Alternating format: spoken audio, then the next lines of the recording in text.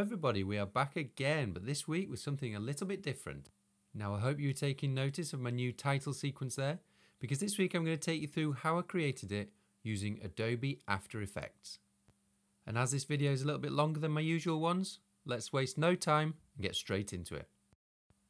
Now our title sequence or animation in After Effects is called a composition. So we're going to go ahead and create a new composition here. Call it whatever you like, and leaving all the default values as they are will give us a nice widescreen 16:9 production. A composition is made up of a mixture of images, text, shapes, music, amongst other things. And we're going to start off by simply dragging in a background image. From there we can drag it down into our composition pane to create our first layer. Expanding the layer we see the transform functions, one of which is scale. And we can use the slider to increase or decrease the scale of the image to get exactly what we want. In this case, we just want to trim off the green leaves in the corner. So to create the effect of the bulb switching on, I need to split my original logo down into two separate layers, one with the light bulb on its own and one with the light bulb with the light on. I'll do this in Photoshop, so I'll quickly run through those steps now. Okay, so here we are in Photoshop. And to create the two layers that I do need, the first thing I need to do is select and delete the parts that I don't need. Now as the first layer I want only has the light bulb in it, I can take a quick shortcut by selecting the light bulb itself. I then use the keyboard shortcut of Ctrl Shift and I to invert the selection and hit the delete key to remove that selection. A quick export to the folder of my choice, and that's the first layer done.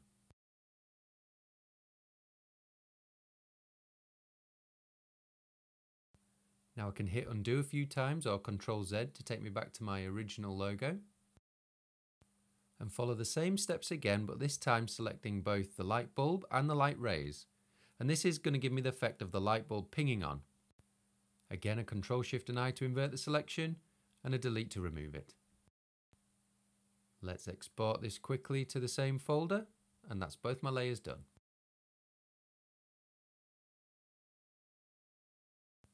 Now we're done in Photoshop for the time being, so let's move back to After Effects and we'll load these images in. Now I mentioned before you can drag and drop your images in, which we could do again, but this time I'm going to show you a slightly different method. We'll right click, import, files, and then select the files that you want. Now we've got some images in the project window, we can start to build up our composition by dragging the first image of the bulb down into our composition panel. Now you'll notice it's not visible at the moment, so we have to drag it above our background layer as it works from top down. Now it's coming a bit large, so we can expand our layer and adjust the scale a little bit. That's looking better. Next, if you remember, we have the Learn As I Do title underneath the bulb.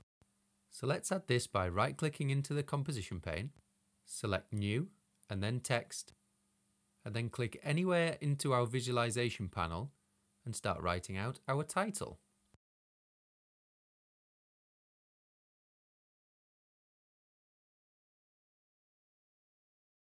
Now let's make this look a little bit more appealing by changing the font.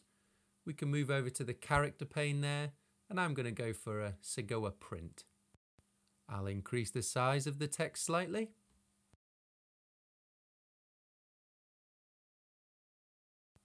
And I can use the slider next to this VA icon to increase or decrease the distance between the letters. So I'm going to use this to bring them in a little bit. Let's move the text into position, and that's the next step done. Now we get to the fun part by adding effects.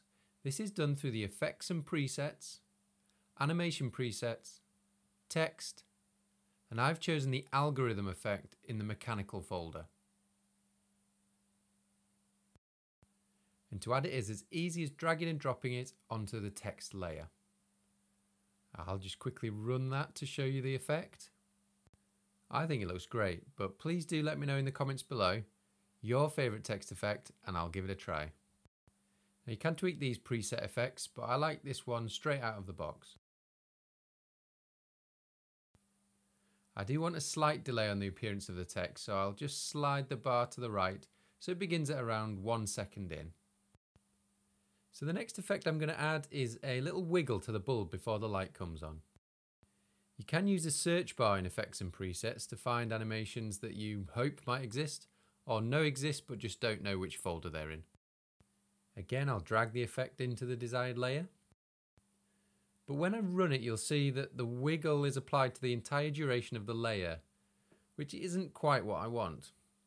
So I'm actually going to remove the effect from the layer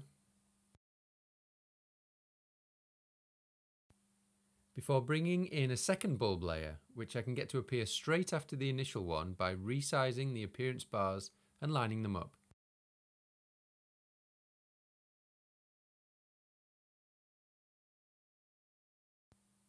Holding Shift while dragging will snap it to any key points in the composition, which is pretty useful.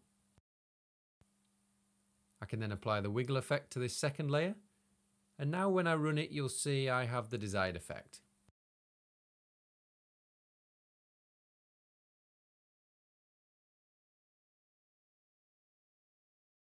I can then insert the bulb with the light into my composition, place it after the wiggling bulb, and we're about there with the first part of this title sequence. If you're finding this video useful so far, please do hit that like button. It really does help my channel. Thanks for that. I'll be coming back to fine tune the positionings and lengths of each layer later when I try and align them with the beats of the music that I've chosen. So the second part of my title is a call to the viewer to subscribe and get the notification bell on. So what better time to just take a quick moment, move down to that bottom right hand corner, click the icon and hit that subscribe button for me. So the subscribe element is simply another text layer added in the same way as before.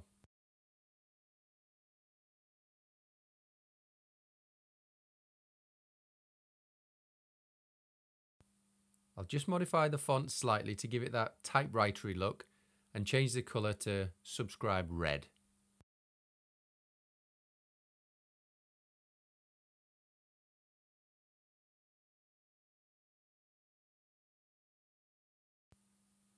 Another handy feature is this align panel, which helps me quickly snap the text to the dead centre of the background. Now I want it to appear straight after the initial sequence, so let's resize it to there. Now the increasing border around the subscribe text simply starts its life as a shape layer, which we can draw as a rectangle around the text.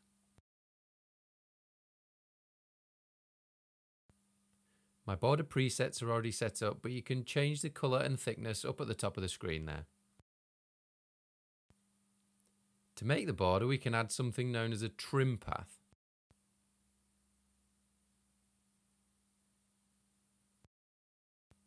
Now if I quickly expand the trim path, you can see that as I slide the start percentage, the start point of the border moves around the shape. So you can simply set 2 key points of the start percentage, starting at 100% and moving to 0% to create that visual effect. The further apart you move the key points, the faster or slower the element will move. And this is what the finished element looks like. The final visual element of this title sequence is the ringing notification bell. I'll quickly add the 2 images to the project that I've pre-created, one bell with the ring and one without. I'll add them both to the composition and position them on top of each other and directly after each other in the timeline. This gives us the effect of the bell starting to ring at a certain frame. Now there may be a preset effect that I could have used to get the bell to shake when ringing, but instead I'm going to use the element's rotation property, setting a number of equally spaced key points at opposite rotation values to get that back and forth effect. This sliding bar at the top of the composition pane is pretty useful to zoom in and out of your composition to get more or less detail. As you can see, at this level of detail we're working with individual frames now rather than seconds.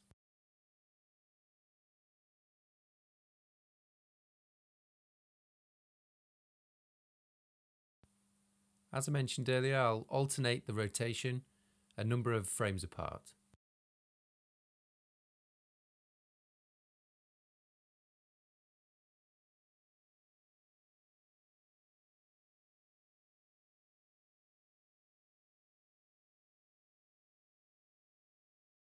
Now that they're all set up, you can see the effect that we've achieved. Now the final element that's really going to tie all this together is some music. Now you've got to be a little bit careful with copyright here. You're looking for royalty-free music, and I found loads on a website called bensounds.com. There's all sorts of genres to choose from, depending on what style you want to give your title sequence. Now I've plumped for the dubstep one for my titles. Most music clips are free to download. All they ask is if you're using it online in a YouTube video, for example, you reference the Bensound website in your description.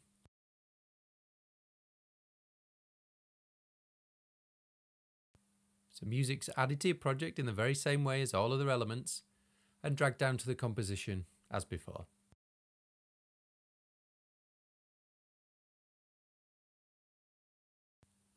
So I chose this music clip because it has some big beats which I can use as points to change frames and some wavy effects to match against my wobbling bulb and ringing notification bell. The first thing we'll try and do is to match the wavy section of the music to the wobbling bell.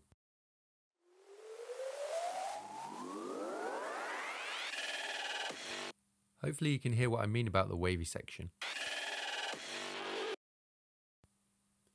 So let's find the start point, which I think is about there, and move the wobbling bulb layer to begin at that point.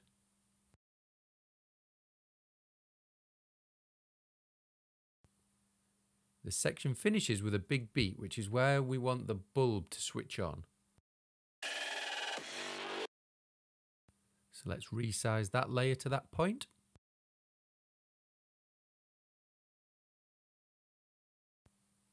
Let's test that out. I think that's pretty spot on, to be honest. The next step is to find that following big beat, which is where we're going to switch over from the first sequence into the second sequence.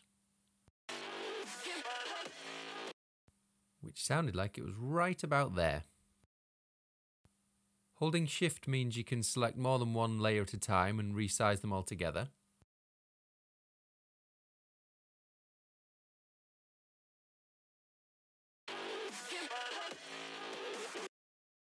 I think we've just placed them just after the beat there, so I'll just shift them forward ever so slightly.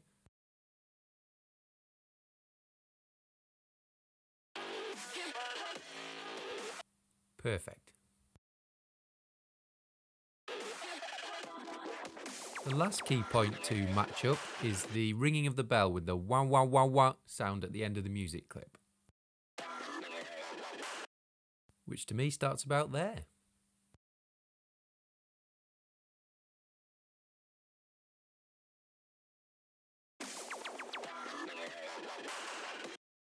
Perhaps just a little later, actually.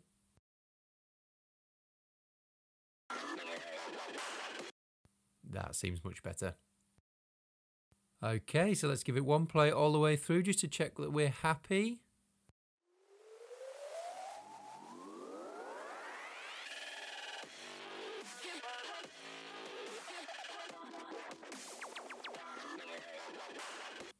Yeah, I'm really pleased with how that matches up. So that is it. We are finally finished creating our title sequence, and the only thing left to do is to export it as a video file. This is done through Composition and Add to Encoder Queue. The Adobe Media Encoder will pop up with your composition already in the queue. In here you can change the encoder settings, which I'm going to leave default for now. There are countless videos on YouTube which go into a lot more detail here if you want to play around with these settings. Finally, you have the option of setting the output path before clicking the green play button to start the export.